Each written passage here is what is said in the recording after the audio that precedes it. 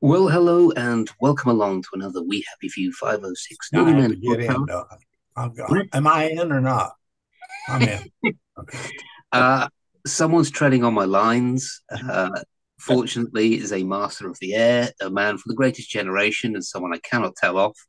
So, James, if you just wouldn't mind giving me 10 seconds, I'll carry on with my introduction. Um, he's thrown me slightly. So, it's the We Happy Few podcast, Nearly Men. I'm here with my beautiful host, Doug Allen. I'm here with Bob Farmer from the Living History Project Group magazine business. And we have with us uh, another master of the air. We are truly honored to welcome James L. Hutchinson. How are you, sir? Just fine. Just fine. How you how you Or handling the 99, boom? or 98, 98 and a half, I'm just fine. You look fine, man. You got the cheekbones of a 27-year-old. Now, this millimeter quarter is still showing. Do I just click got it and get rid of it? Yeah. Okay, that's gone. Okay, go right ahead. So I better give you a proper introduction, James. So the L stands for Lee. It's actually Yeah, technical. I've always gone by Lee, Do but you just go by Lee? when you write a book or two, you have to use your full name. Right. How So many how many books have you written? I have eight. 8? I have six on World War II and two on the Greatest Generation. I did one on after I did a few war stories. I'll back off a minute. My war stories are, except for my diary, they're all short stories by different men who did the fighting.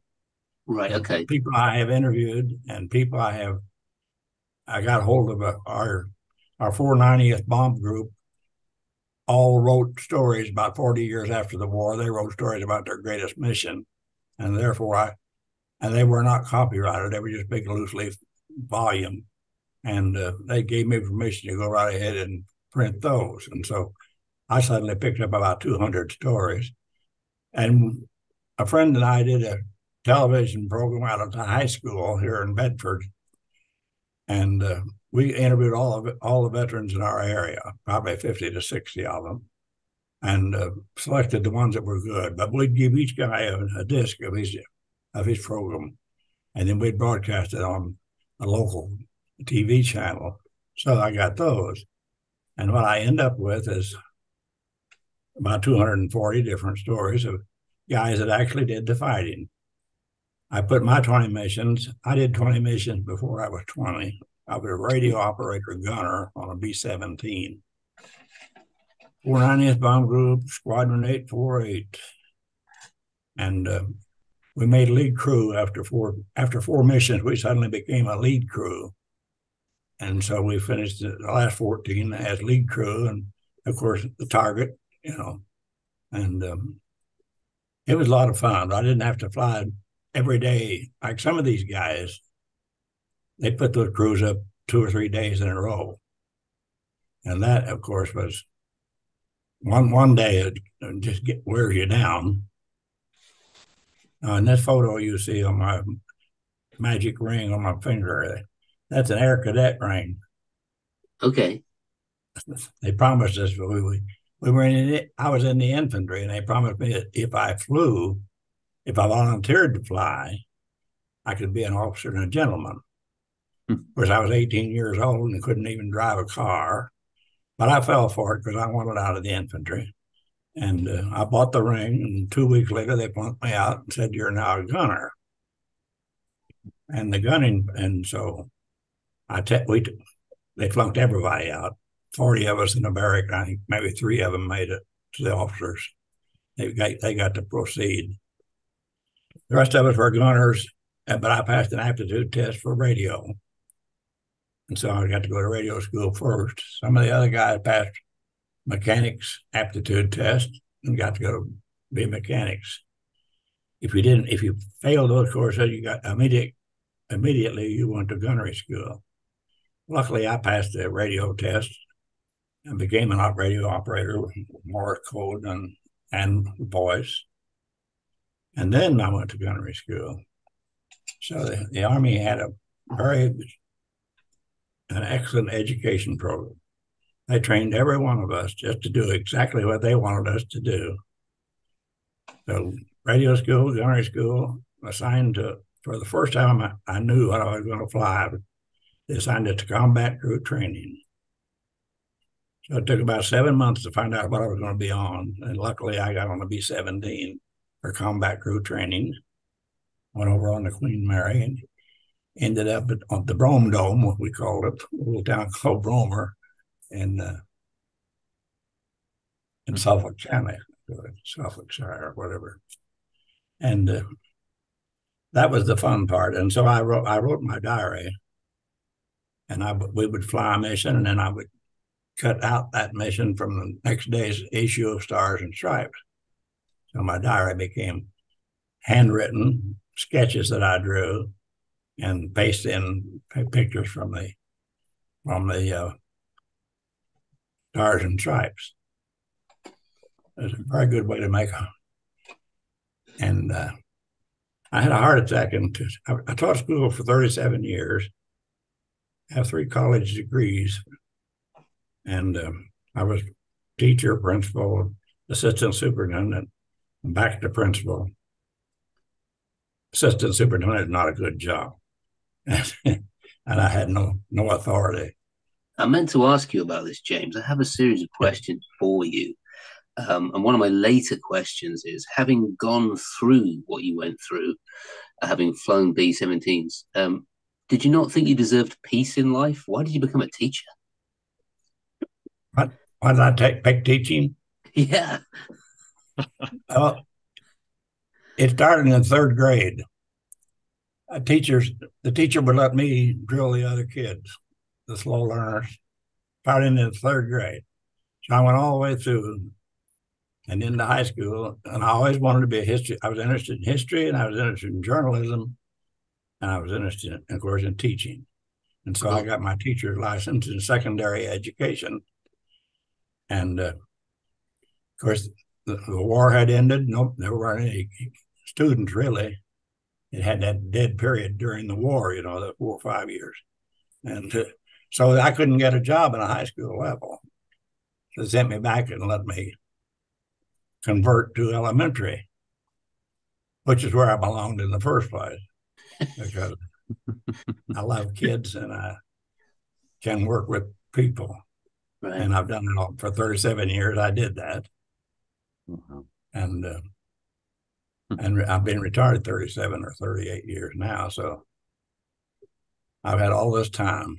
But in 2000, I had a heart attack. My love has always been horses and golf.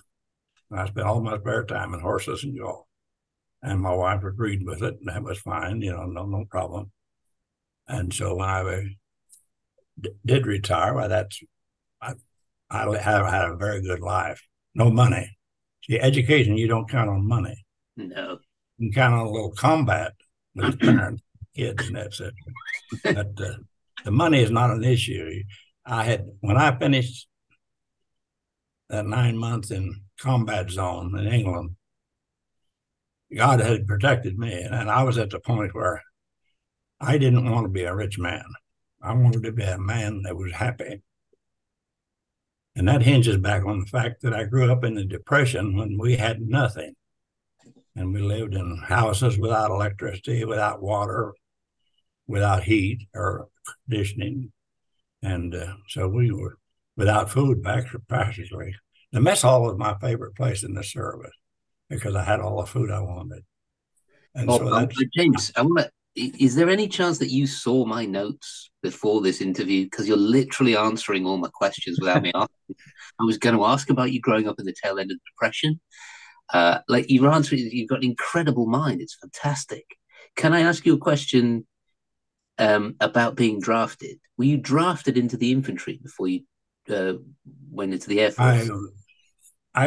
They were taking everybody. The class I was in 1943 graduated. I needed 6 credits to graduate. In those days, a high school diploma was a very important thing. And I would be the first one in my family to graduate from high school. But we were farm families, and we all quit school and went to the farm. But in Right. my case, I was living in town and I was determined to get that high school diploma. And so all I needed to have one more semester. And I thought, I'm going to apply to stay home one more semester. They didn't agree with that. And so I was suddenly just drafted. And once you are drafted, you belong to Uncle Sam and you do what Uncle Sam tells you to do. So I ended up in the infantry and I didn't want that. And so I volunteered to fly. They were losing so many planes in 43 and 42 and 43 and 44 early that they needed gunners and they needed officers. So they went after us. And that's why the Air Cadet program became it was within the Air Corps and it became very important because they had to recruit from the service. Right. Never thought of that. I'd never considered that. I'd never considered that. They had to recruit from within the service. Yeah. Yeah, I've done a lot of thinking about this down through the years. Yeah. And now in this particular picture, this is our lead crew. Oh, okay. They'd taken off the ball turret gunner and put on a PFF in the place of the ball.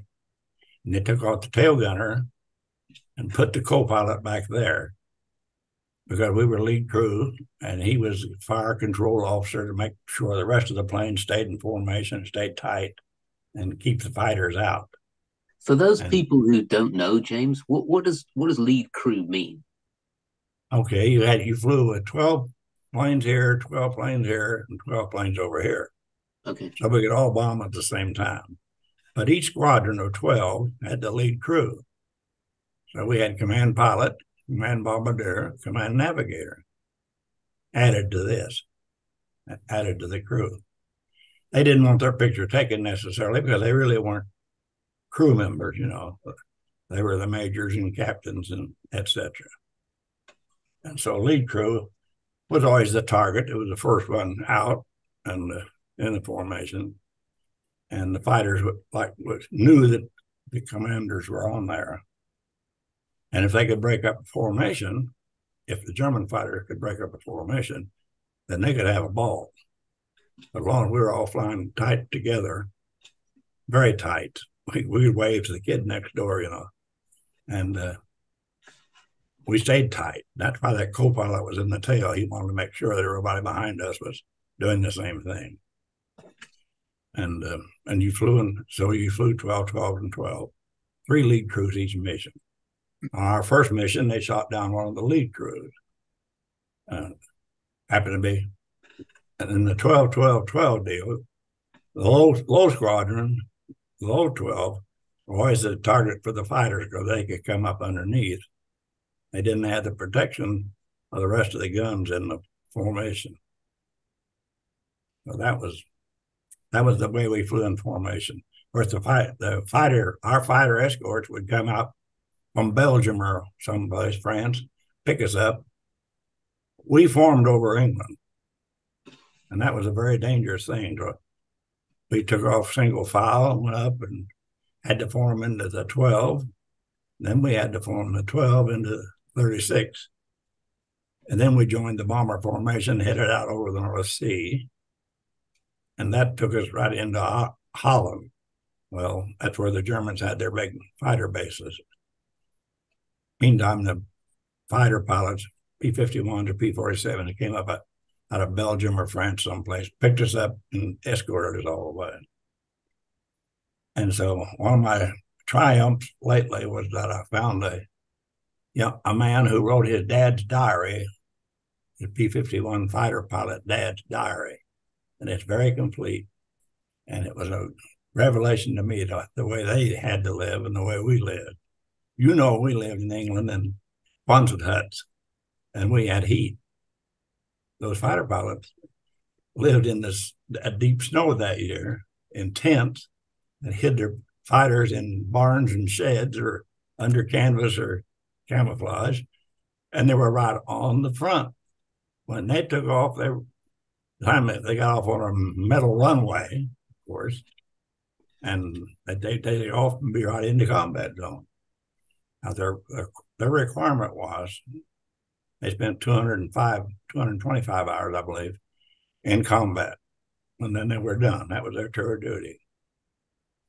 Our tour of duty on bombers, by the time we got there in late 44, our tour of duty had been raised from 25 missions to 35 missions. The Air Corps had improved, had picked up another third of their force by keeping us and keeping all the others. And suddenly, that's how we wiped out. That's how we just plastered Germany. And our job was during the Battle of Bulge, after D-Day, the Air Force suddenly became tactical, and we hit all of the targets that would end the war. We hit bridges, railroads, marshalling yards, they called them. We hit barges and highways, anything we could wipe out. Besides, we were always after oil and munitions, but we weren't worried so much about troops. We were worried about stopping that war. And the fighter, the P-47 especially, became dive bomber types, raking the railroads and everything and doing all that. And so we just stopped. By the May of 45, of course, we completely stopped Hitler's ability to have war. And so that's why they tell stories about the guys, the Germans in the Battle of the Bulge, walked tanks out of gas and everything, they just walked home. They just deserted, went on back home. And those are some of the stories that come out as the war ended. We took the credit. The ground guys took the credit, and we took the credit. Everybody was credited for stopping the war statistically. We just froze them. And a lot of death and accidents and crashes. And, assembling over England was as dangerous as anything because they kept crashing into each other and falling down into England. That's what I was going to ask. Is that one of the most dangerous aspects? Is the actually getting into formation? These great big lumbering bombers trying to get into a formation and not hitting each other. Yeah, that was everybody was assigned a certain height. And they had a certain flare to assemble on, and then when they assembled their 12, then they had another flare and etc. to assemble on. It was all very complicated. And it was all very dangerous, We would some would assemble out over the North Sea that spread out over England. But if you read the statistics someplace, they will tell you how many plane crashes there were. I was in a training collision. The other side of the war is when they trained you in the States and they sent you over, we went over on the Queen Mary. We didn't even get to fly over, but the planes were already there, so we went over to Queen Mary. But we didn't know how to fly formation. We hadn't practiced this real tight formation. I mean, we were close together with almost wingtips sometimes, and about 1,000 feet between each 12. But never. We took up about a cubic mile all the time, and. So the new guys came in, and the old guys were just about to finish, didn't want anything to do with us. So they took all the front positions, and the rookies had to train. We had to take training, and then we could fly with them by missions. And then after a while, here comes some more guys, and we had to train them. And that's when I was in the mid-air collision. We were training a bunch of guys that really didn't know how to fly B-17s in formation. And one of them I was in the top, so I looked down and saw the mid-air collision. One just came up under the other one, and the plane started breaking up. And I've got stories on those too. And one guy said he just stepped out. We had a little major, small guy. He'd been in 3 mid-air collisions in these training flights. And then we got mid-air collisions during missions. There was a terrible mid-air collision with one of our crews that we had trained with. And it's like I say, it just gets so complicated that it's hard to explain. And you guys have been studying or thinking about it. And I sit and try to sell books to people who don't know beans from apple butter, but they are very patriotic here in Midwest U.S. And they're interested in these books. I sold them $320, $340, 17 books, I think, and yesterday. And they let me sit in Walmart. I'm a character. I do this. I wear a leather jacket. I'm a character. I created for the last 23 years. I did it on purpose. Uh-huh. I'm a teacher, and I wanted to keep on teaching. And so I educate the general public. And now, I sit there and some buy and some don't. But they all know me because I've been sitting there for 2-3 months on weekends. And so it just, I don't know. Am I answering your questions or am I just rattling on? You're answering my questions before I ask them, which is you've got some type of psychic ability, James. I do have a quick. Can I ask a quick question, James? So you trained as a radio operator, yes, and a gunner as well. So yes. what was the nature of the communications? Because obviously you have the navigator that would have had to form these formations and pick the path. But what was the nature of your communication? The main thing was was aircraft, or was it with base, or what was being a lead crew? I had to be on the radio and monitor it all the time because they would send messages they might send messages from the base. They might change the target. Oh, Morse code was the only communication we had that distance. Now, if we'd had cell phone, I wouldn't have had a job. But you see, so we had Morse code and we sent the Morse code. And here I'm on the Memphis Bell. I got on the Memphis. No, that's not the Memphis Bell. I taken a lot of flights on old planes. And I do a lot of publicity on Facebook. My goal is to tell people about World War II. And I just do this. There's no money in it. I lose money every. You pay $800 to publish a book. They sell it back to you for $10. You go out and try to sell it for $20. So it's a very expensive hobby. Now I got off track again. Morse code is I send what they told me to send, but I had to listen for the base. I had to monitor the base, monitor the radio all the time in case the base would send messages. The base sometimes change your target. So you would get a target change when you're actually on a mission. You're on a flight path. You could get that. Yeah. Because we had reconnaissance planes checking on clouds and etc. And if it got too bad at one place, they just change you to another. But we had that PFF radar that could see right through the clouds once we made lead crew. And then we had an operator sitting across the aisle from me. My position was behind the bomb bay.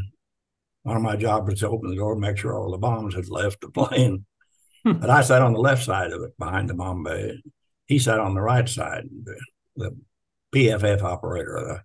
We called it the Mickey Mouse, but it had a big antenna, like 2 big ears.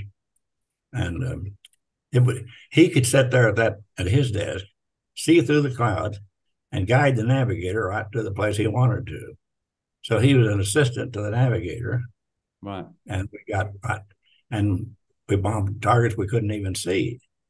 But he had placed us where we were supposed to be. And it was a very effective thing. We only had each bomb group had about 12 of those planes. And so or maybe 15.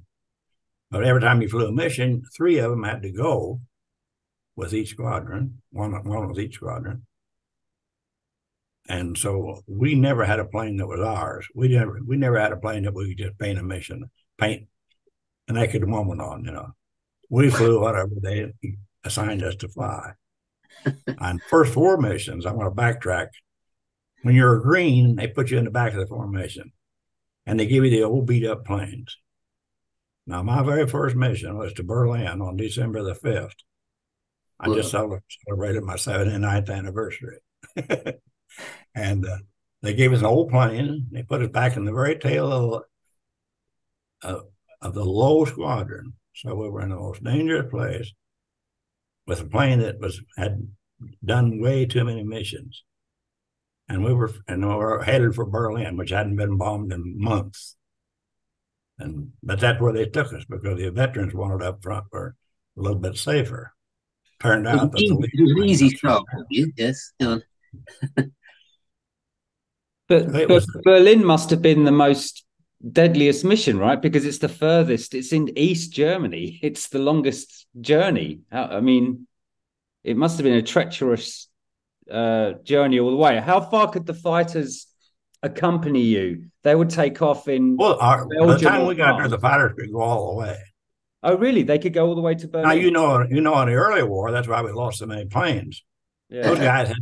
Those guys had the fighters would turn back, and those bombers had to fight their way to the target, drop the bombs, fight their way back, and then our fighters would refuel and come back up.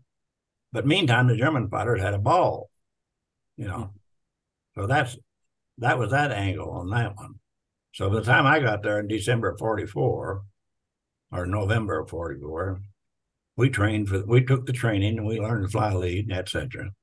And December the 5th was our first one, and then worst plane or north tail. Well, to finish the story, one of the motors started conking out, and we started drifting back. Now, if there had been any fighters in the territory, that would have been my first and last mission. But we gained our engineer and the pilot, etc., knew what to do, and shift. You had to shift from one tank to the other. And there were different ways to do that, and then jiggle, and I don't know, but they did it, and we made it. We were falling back, and suddenly that motor began to work again, and we pulled back in slowly but surely, and got back into our tail end Charlie position, which is still dangerous. But when we made that one, our crew was very smart. That guy in the middle, that guy in the back was the pilot. He was a lawyer. And the guy on his right was a co-pilot, the little guy. He was a co-pilot. The guy on the left was a navigator. Well, the co-pilot became a doctor. The pilot became a lawyer at Connecticut Supreme Court. And the navigator was an architect already. And the gunners all had very lucrative positions when they came back. Where I was a school teacher. I'm the guy with a silly smile on my face and the ring on my finger. But it was a double-edged thing. You couldn't blame the veterans for wanting to finish and go home, but they always put us in the back, and we had to work our way forward. And the very fact that pilot was such a hot pilot, we made lead crew in 4 missions. So that's how it saved my life too. And then flying lead crew, you didn't fly every blessed mission. You had to test the equipment, test the plane, fly all over England, test Scotland, testing that plane before you went on another mission. So they'd pick out a plane, have the radar ready, and then they'd say, you got to go up there and test it. So instead of flying a mission, we'd be up over Scotland someplace. Probably saved my life. One of the faults of the Air Corps was the fact that they made too many guys fly too many missions in a row. And I think fatigue, just human fatigue, took a heavy toll and a mistake. Right. And then if they were flying 35 missions, maybe 2 or 3 a day, they get fun. Some of those guys, my buddies in other crews, were finished or dead. They were finished and gone home or had died, and we were still stuck there because we were flying every 3rd mission or so. So that's another look at it, another view of it, and it was something that every mission you ate breakfast with a bunch of guys, and you wondered if they'd be there for supper. And it was that type of thing. And sometimes they weren't. But we always had flak holes. We always flew into flak over the target. I sat on the radio. I monitored it. I had to make position reports as we went toward the target. The base wanted to know how far we had gone, how close we were. And so there were a couple of position reports the navigator would tell me to send back to base. And then once we started the bomb run, that was called the initial point. So once we hit the initial point, the bombardier or pilot would say, okay, send that and tell them we're starting. And then we had to start the bomb run, and the bombardier and his bomb sight actually took over control of the plane. And it was maybe 20 minutes straight in at the target. And you could look out in front of you, and there was all that flak. The sky was just black with exploding shells. You had to fly into it, drop your bombs, and fly on out. And then on the other side, our fighters would be waiting to protect us, and the German fighters might be waiting to attack us. So it was a circle. And then we'd fly. Of course, we had to fly all the way back home, and then we had to make land. You couldn't go eat immediately. You had to go to debriefing and tell what you thought you saw or what happened from your viewpoint, and then eat supper and get back to the barracks. See, if they got you up at 1 o'clock or 3 o'clock, and you went to breakfast, you went for briefing, you went to your plane, you didn't take off till 8, you flew for 4 or 5 hours, you came back, landed, went to debriefing, and back to eat, and back to your hut. Most of the day was gone. 18 hours or 16 hours. But those kids, those other guys flew one day after the other, maybe two days in a row or 3 days in a row. And Lord, it was a terrible price to ask. Because we were all young and had all the stamina we needed, Yeah. We got to pass about every 2 or 3 weeks. We get to go into London and relax and have fun, I hear you like fish and chips. We had fish and chips about every night. The Swan Pub was just up the road. See, they said we were stationed at I, but Brome was a little community within I. So between I and this, we had the Swan, and we had an English boy who adopted us, and his mother did our washing and everything. And we'd send him up to the Swan and get a bunch of fish and chips. Of course, the fish was wrapped in newspapers and sprinkled with vinegar, and the chips were just potatoes soaked in vinegar, and they were just delicious.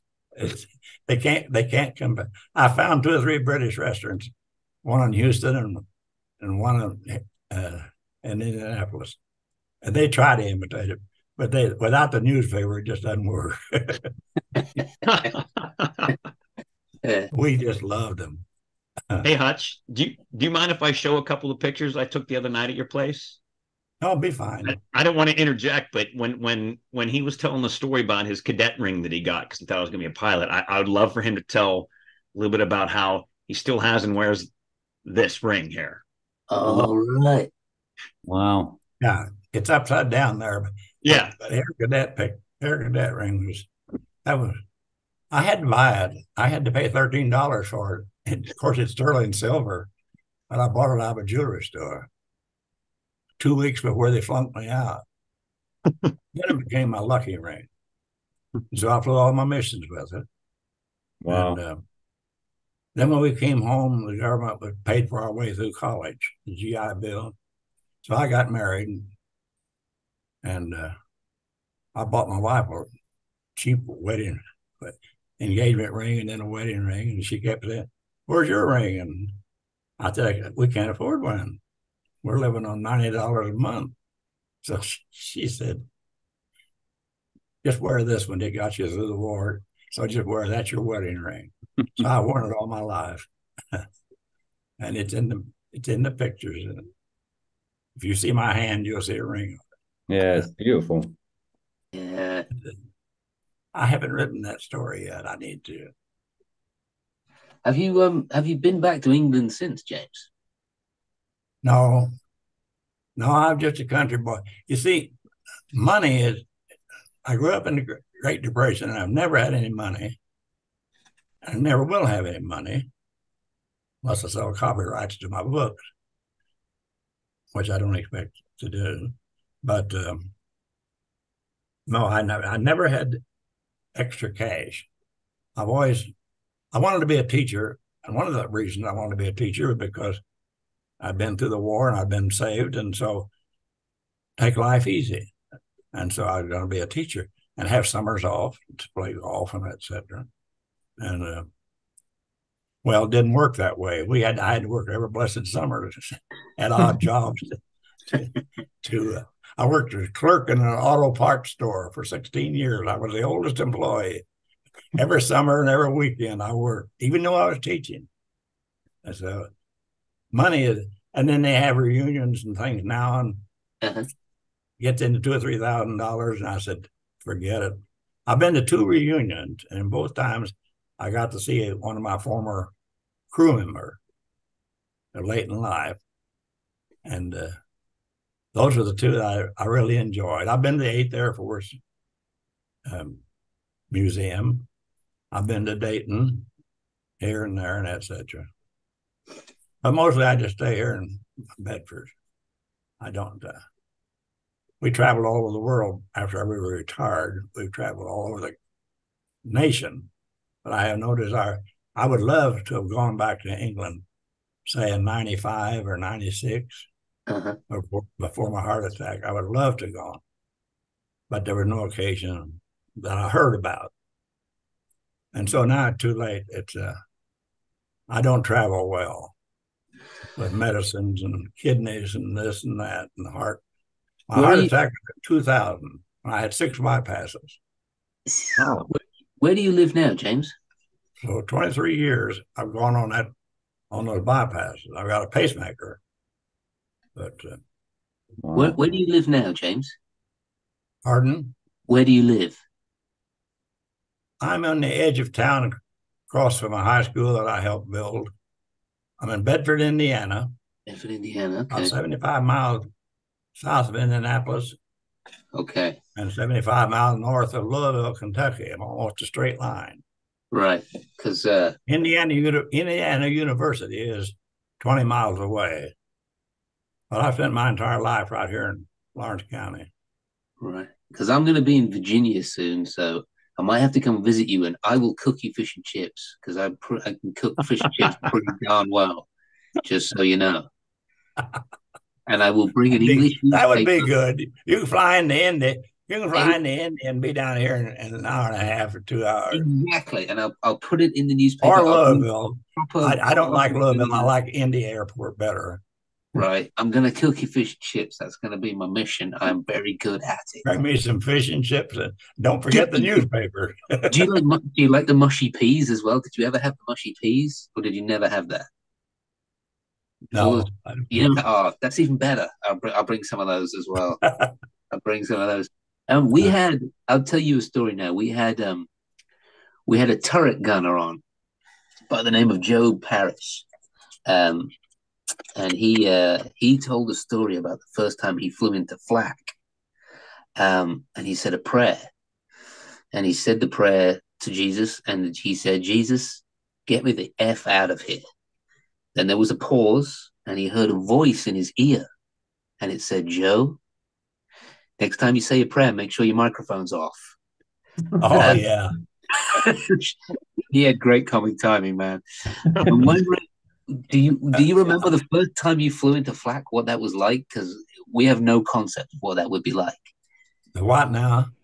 Flying into flak, like what is that like? Well, the first time that happened? Well, they had prepped us on it enough, and we had seen the doodle bugs coming over, and heard them explode here and there, and we had a few bombers come over. But the flak, we knew what it was going to be like. But down through the years writing about it, I've learned so much more that I would really have been scared to death if I know what I know now. It's a little knowledge. They when they gave us the briefing, they showed us the map and showed us where the flak was. So we had to fly and avoid the flak guns. The ones on the railroads or the ones on the barges we couldn't keep track of course. But once one exploded, it shook that plane, and you hear it hit the plane, and etc. And then you could see the sky full of it, and you get the heck out of there. Now, when you got to the target, there was no dodging. You just flew into it. And one of the things we did for recreation was count the flak holes in the plane when we got back. And we got 50 today. The other guy said, we got 7. And then some of them, if they really got shot up, they got to land first, and we'd go over and look at the plane all shot up, But it was a gamble. It was we had flak vests front and back, 45-pound flak vest. We had a steel helmet. And if we could get hold of another flak sheet, they had big sheets of woven metal covered with cloth, like a carpet, a rug. And we always wanted one of those to put under our chair or wherever we were standing to protect the family jewels. And that was always a joke, But we had flak sheets, but late in the war. And by the time I got there, we had better protection, and we had the thing. One of the things that gripes me is all these movies and things you see. The guy gets on a machine gun and he just holds it down. You don't do that. You shoot the machine gun and bursts. You burn out the barrel if you shoot it. But the movies always get it wrong, and they'll show this guy just shooting shell. He can't. He'll burn out rifles in the barrel, and it will be useless. So he shoots short bursts. That's one of the things that I have seen that in so many movies. I don't care what fighter or whatever it is. You don't just sit on it. Our co-pilot did it one day, and he burned out the barrels. He was back in the tail. No, flak was just something you knew that you either were or weren't. Now, our waist gunner, we wore the steel helmet, and we had throat mics, so we didn't have to fool with that. And we had the oxygen mask, of course, so you just see this much of us. But our waist gunner, he got hit on the 10th mission. We wear a steel helmet, just Army helmet with flaps. Well, he got hit right above. I think this was flak. And of course, he's back at the waist. I didn't know what he was doing. I didn't know anything except my little area. But they yelled, Robbie's been hit. And so he got hit just above the brim of the steel helmet. And we didn't know how bad it was. We knew he wasn't dead. So the other waist gunner and the engineer rushed back there and gave him some morphine, wrapped him up, and kept him warm with them. We had our heater, we all had heated suits, and we had access to the heat. And so he was very calm. But it did cut his eye, and he lost his eye. And that was the day we landed in a snowstorm. Now, we were flying in stupid weather that people wouldn't fly in, and that winter, because it was the worst winter Europe ever had, I think, as far as snow was concerned. And when we were coming back with him wounded back in the waist, everybody excited about what's happened, how Robbie is. And as we come into our base, they warned us ahead of time on the radio. They said, snow's coming in, hurry. Well, we got there, and we looked down and see the snow covering the base, just covering the runway, just like a magic blanket coming over there. So they said, get on to the next one. So we got on to another base. We landed with the wounded man, but luckily they had a hospital at that base. And so they got him in the hospital and took care of him. The rest of us had to stay there for 2 days because our planes were locked into snow. No, we didn't stay there. We left him, and we had to get on trucks to go back to our base. Of course, everything was real close together, 10, 20 miles. Bases just like checkerboard everywhere. Mm. And 40 of them and a couple of repair bases, you can imagine, and all of England's RAF bomber bases. Mm. And you can just imagine what it was like. I mean, you're there, you know what it's like. Yeah. Oh, you flew 20 missions? You know what? You flew 20 missions. 20 missions, yeah. And about 400 hours of practice time, which anytime you're up in one of those bombers, you're in trouble. I mean, you could be in trouble real fast. Is there one mission that stands out that you remember above all others? Now, that very first one. Yeah, I'll bet. Yeah. Now, that Berlin mission, it was the worst. Now, the other one wasn't. At the very last, we were going all the way to Czechoslovakia.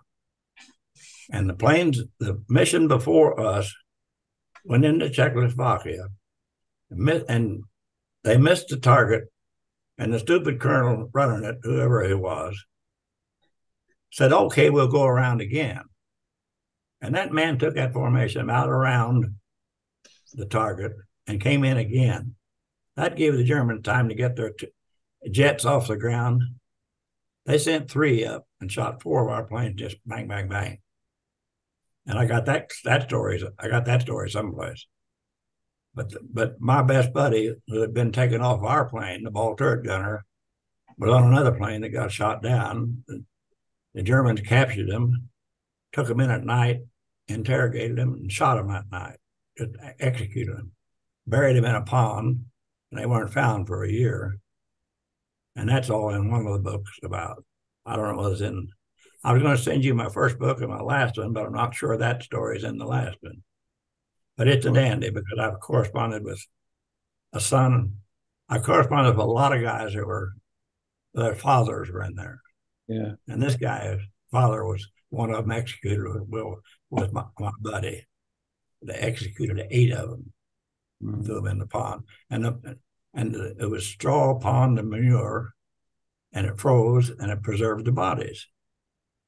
And more than you would think, they're clear and all their flight clothes too. But that was in Czechoslovakia. They have a ceremony every year at their grave site, not grave site, but a headstone they put up in remembrance. Mm. What did the American bomber crews think of the Lancaster bomber, the British bomber, and the British crews? Did you ever come across any? I mean, the planes. One landed there one time. Was the B-17 far superior in its capabilities than a Lancaster was? The B-17 was the best plane ever made, as far as I'm concerned. It would take a beating. It would take a beating, and it would keep going. You would shoot them to ribbons. And the Lancaster that I saw, I got to go on. He had trouble or something, and he landed there. But I thought it was primitive compared to the stuff on it, The belt was, the safety belt was thinner, or the pedals were different, and this and that. And I just thought, well, I'm just glad I'm on that B-17. But I just thought that it wasn't nearly, and it probably just as good a plane, I don't know. But they always bombed. They bombed at night, which I admired them for, because I got a German buddy here in town. He came here and settled down and sent 7 of his kids to my school. So I got to know him real well. And he was in Berlin when we bombed. Anytime that Berlin was bombed, he was there. So I got stories from him. It's just a character. And but at the night, they would all run out in the streets and watch the British drop the bombs, and then all the searchlights, and then the flak was the aluminum sheets that they dropped to throw off the radar would flingle down in those colored lights. So they call it the Christmas tree. And he was about 8 years old, so he and his buddies would collect all these aluminum strips, or about a square about like that. And it deflected the German radar. Wow. What I was going to tell you is that the other day I found out that German shell, the 88, was about 3 foot high. Half of it was slug, but on the capsule, they could set our height and set when to explode, height and time. And if I'd have known that, I'd have been scared to death. But they knew exactly.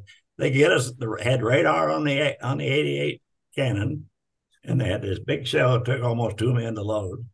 Took a 10-man crew to manage one. And I mean, the Germans were well prepared. We were just lucky to beat them. Well, we didn't beat them ourselves. Everybody else beat them. Are you looking forward to Masters of the Air coming out? Yeah, I thought it might be different. Yeah. I see things that, they take a lot of shortcuts. And they don't allow for the human. So many times they don't allow for the human element in there too. And the fact that you're scared to death and somebody's telling you what to do and you're trying to do it and trying to hear him but see, we were just more or less isolated. The co-pilot and pilot, of course, sat right together, but bombardier was down under him, navigator back behind him a little bit, and then the top turret gunner, the engineer, the mechanic, they were all in front of the bomb bay. They knew what was going on all the time. But behind the bomb bay was my radio room and later the radar operator's room. And then under that was the ball turret, which became, and then behind that, the 2 waist gunners, and way back in the tail ball himself with that poor little tail gunner. And it was we never knew what was going on. When we landed, the engineer would tell us what happened. We didn't know half the time who the command pilots were. Major so-and-so would get on, or Colonel so-and-so. So was the base commander. We didn't know it. So was the plane did the crew kind of split? You had the before bomb doors part of the crew and the aft bomb doors part of the crew. Did they kind of mix more socially? No, we were all, our pilot was very smart, and he included the enlisted men and everything he could do. If he could include us, he knew his life depended on us. Right. He was smart enough to realize it. Now, there were some smart aleck pilots that treated their crew badly, and horses' tails, we call them. Only worse than that. A little lower.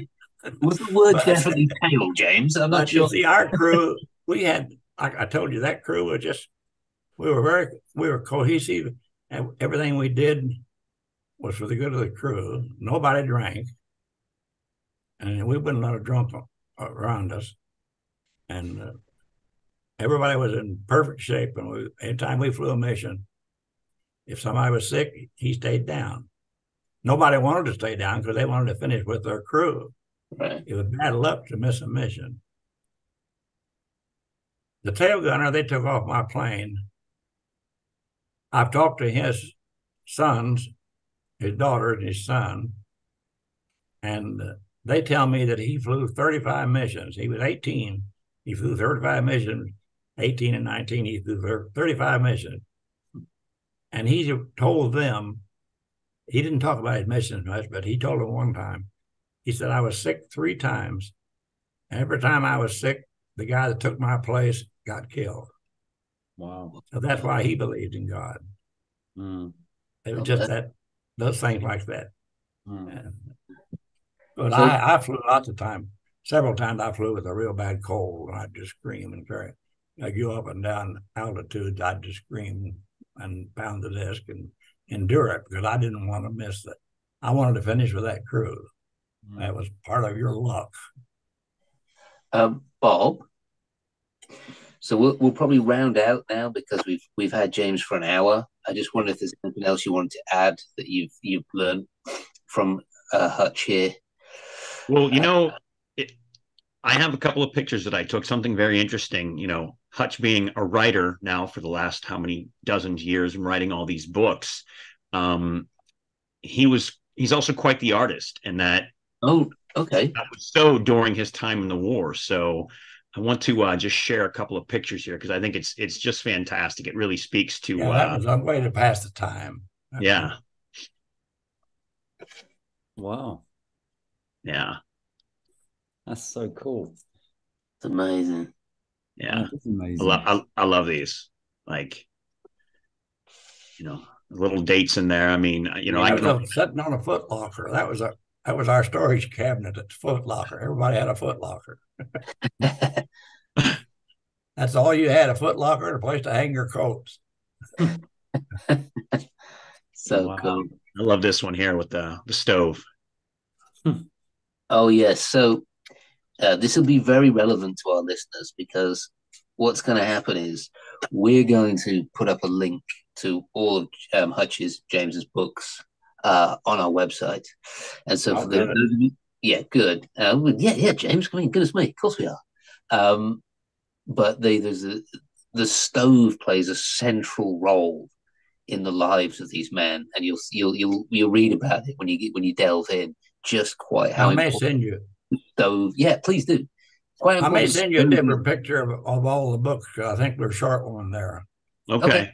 But we'll put a link up as well, James, so that people can pick and choose and where to get it and everything, and how important the stove is, and who camps near the stove, and it's a whole thing. It's quite fascinating. Well, listen, guys, I've had everybody for an hour. I'm going to round out now and say thank you very much, James. Thank you so much for coming on. I might tell you, my computer is acting up, so that's the reason I didn't say anything, didn't acknowledge anything today. I'm trying to keep it whole so I can get somebody in here to fix it. So I can't receive email for some unknown reason. Okay. But it'll all be fixed in 3 or 4 days. Good. You are. But I can send you anything you want. I can send you. But there's one picture I didn't show you that I like. It's when I came home. Of course, the first thing you did when you came home was get into civilian clothes. So one day I had my tech sergeant shirt and my tie and everything hanging on a chair, and I drew it in color in chalk, and it's sort of symbolic of the war's over, I'm home. It's not right. So I'll send you some of that stuff, and you can I'd love use to your judgment of what you want. Yes, please. You'd probably be the most. The thing I do now, I won't bother to send you. I'll just send you the war stuff that I do, I did in my sketchbook. You'd probably be the most erudite 70-year-old I've ever interviewed. So the fact that you're the most erudite 98-year-old is incredible. You are. Wait a minute. No, 98.6. 98.6. You got to count every day. Well, listen, man, it's been beautiful having you on. Thank you so much. Boy. I'm hanging in there. Yeah, hang in there. It's been an honor having you on, James. It's been an honor. Thank you very much. Thanks, Bob. I've enjoyed it. Bob. A great one. Thank you so much. Take care, guys. How much? All right. No.